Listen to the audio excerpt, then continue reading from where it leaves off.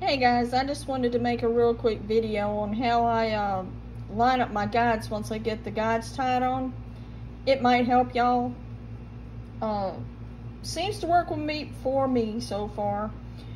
Before, what I was doing was I tied a piece of braid to a hook and, of course cut the barb off the hook, but it still let it go back and forth in the center of this guide, or the center of this tip top.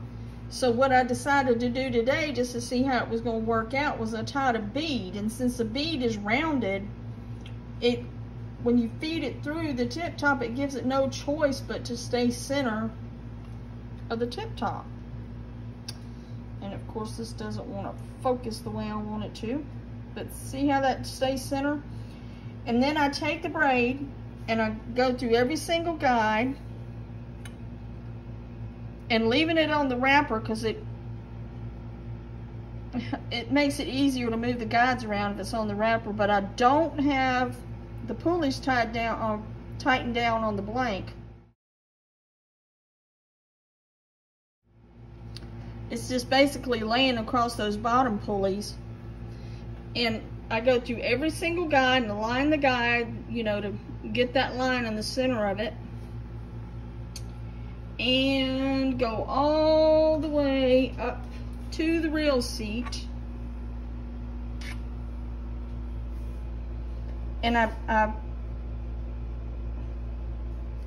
tape it to the reel seat. I get center of this reel seat, tape it to the reel seat, and see how I taped it once and then I folded it back and taped it again just to make it snug.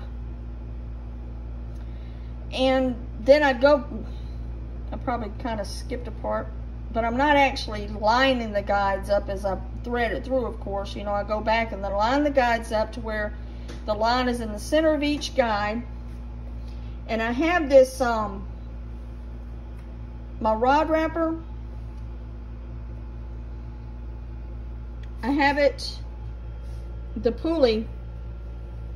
band wrapped around the dryer pulley to keep this snug, so it won't move around on me.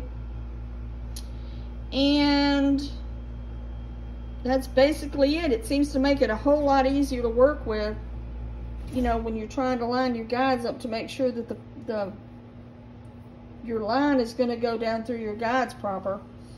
But I still take it off the wrapper. I pull this back out, of course, and get it out of my way. Take it off the wrapper, and I still look at it. How you would normally line up your guides. I still kind of look at it to make sure it still looks good. So it's getting like a double little test there. Hope this was helpful for y'all. Seems to be helpful to me. And when I come across these things, I like to share them with y'all. So happy rod building, tight lines, and when I come across something else, I'll share it with you guys. And y'all make sure you subscribe, because you never know what I'm going to come up with or come across that I might want to tell y'all about that might help y'all too. Y'all let me know what you think. Take care. Have a great day.